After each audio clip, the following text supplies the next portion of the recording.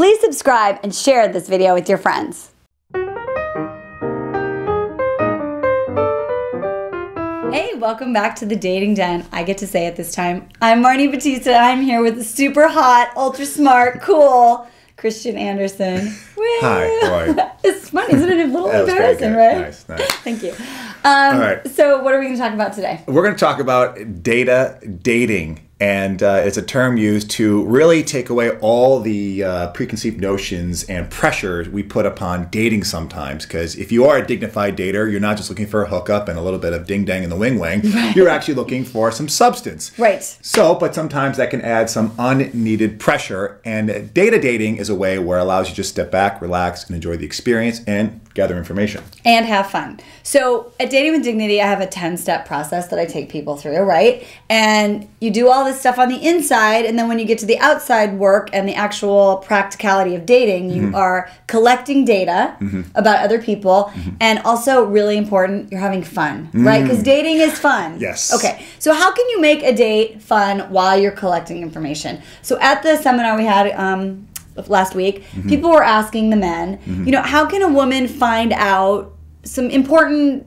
things about him in terms of his goals and his values and his faith and, you know, who he is on the inside. So how can she ask that without sounding like, you know, she's interviewing you and in a way that you don't think like she's desperate or needy or her eggs are burning a hole inside of her? So yeah, I think the most important thing is to create a platform where you can have loose, casual conversation. And I think the best place for that to happen is grab coffee. If you're going on these dates and you're actually looking for a substantial relationship, then you don't want to be spending a lot of time and money because some of these guys might not work out. So meet up for coffee because it allows this to be the most important thing. Right. I used to, you know, if you want to go bowling and do all those other things, that's awesome too because that's a fun activity where you guys get to be silly and goofy. However, if it's just an hour and a half, 2 hours, you sit down, you grab coffee. Now this is the most important action. You're only spending like $10 on a cup of coffee, and you get to know each other and talk and talk. And that's what kind of is the action of the date, is really getting to know each other. Just talking about everything from your day to what's going on, and allowing that to naturally happen. And you'll learn a tremendous amount about that person by just being in the moment and enjoying this great time you get to have with this person, having some coffee and talking about life. Right, and that can be fun too, right? Because it's not you know, rigid, you know, like, I know a lot of people feel a lot of pressure when they do the dinner date. Right. Right? You know, you're like sitting, am I going to like cut my food right? Am I going to choke? What should I order? Right? So this is a fun, relaxed way to engage in what I call curious conversation. Yes. Because if you're authentically wanting to know who that person is, then really, in fact, you're not interviewing them. Because you want to know what they're like on the inside. You're attracted to the outside.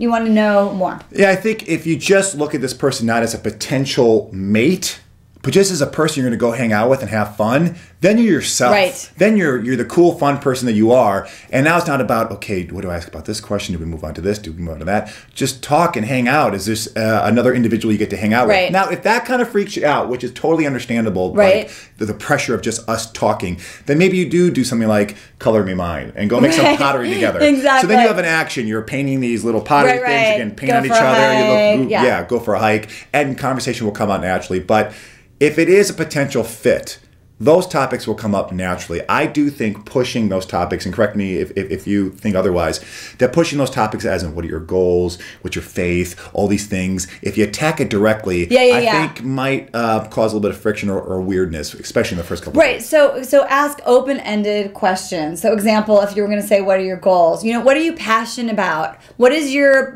passion and how does that connect with your job right now? What's your dreams? Sure. You know, things that are like that. So one other thing I want to add before we wrap it up is that so many people are dating to rule people out, you know? And so rule people in. Give them the chance. Yes. 3 dates minimum. 3 dates. 3 dates. Go for coffee. If it's great, let the coffee date end there. Then empower the man to ask you out on another date. And just get a really strong foundation. And then go out and collect data and have more fun together. Because if in the first time you're kind of lukewarm, I think you do owe it a couple more dates. Right. Because you never know what's going to happen. It's like you hear a song sometimes, and the first time, oh, okay. The second time it's cool. Third time the song is like rocking. Now you can't stop listening to it. Yeah. That might be that dude who you went out with, and you rate the date on a 1 to 10. You gave it a 6. But then you go out a second time, you learn more about him. You guys both start to loosen up. By the third date, you guys are dropping down more of the barriers and really starting to enjoy each other as just people.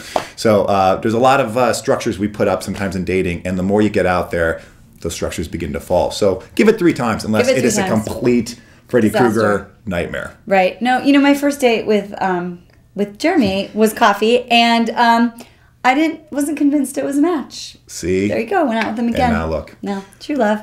Peace. All right. We'll see you soon. Bye.